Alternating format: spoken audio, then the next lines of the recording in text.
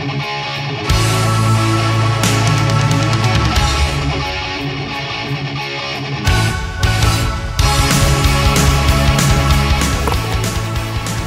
guys, today I want to show you my second gun, and I planned it as more realistic models than my first experience and my first model G36. I made one of the most famous pistols, Glock-17.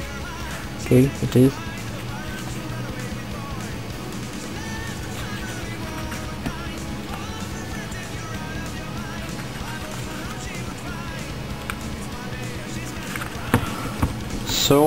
So what I have made working.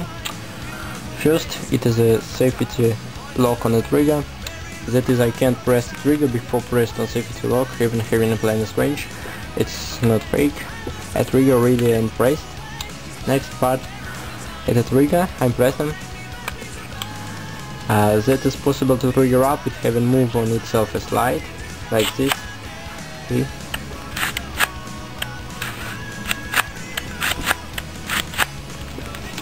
Inside, as in the original Glock-17, there is a recoil spring here.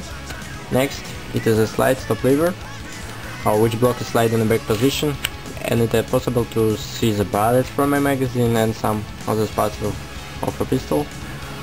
You can see a barrel, a recoil spring here, a git.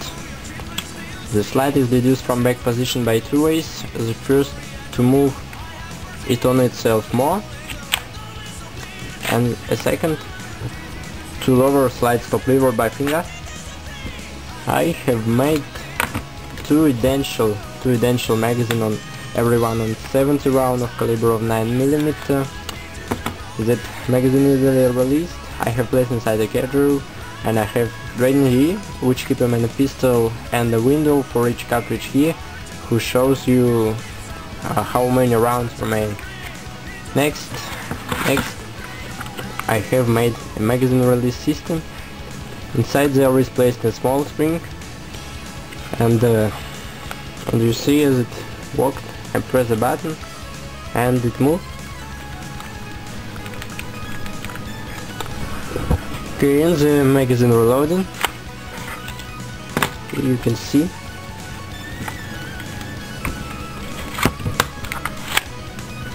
I press the button.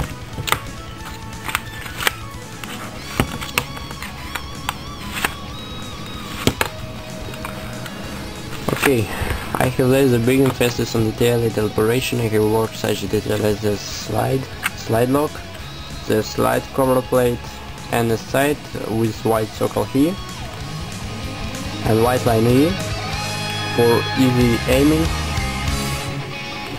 So that's all. I hope that you enjoyed. Thanks for watching. Bye.